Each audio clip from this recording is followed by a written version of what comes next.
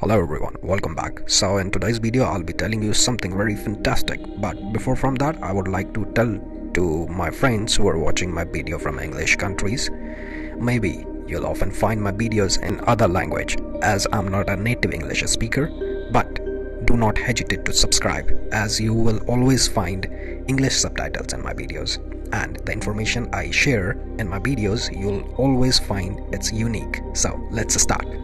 In today's video I'll be talking about Triton. And why Triton? Why Triton is so different? Because it's one of the moon which is following retrograde orbiting, which means it's actually orbiting in opposite direction of its planet's rotation. And you know what, why it does so? Because it was never a part of Neptune. It was actually an object of Keplers belt, which was pulled by Neptune's gravity. And as it's 40% bigger than the Pluto, so you can also put Triton in a dwarf planets category. And it takes 5.877 Earth days to complete its one axis, and the same for its revolution around its planet. But the subscribe button takes only about just a millisecond, so please subscribe and stay connected. See you soon. Bye bye.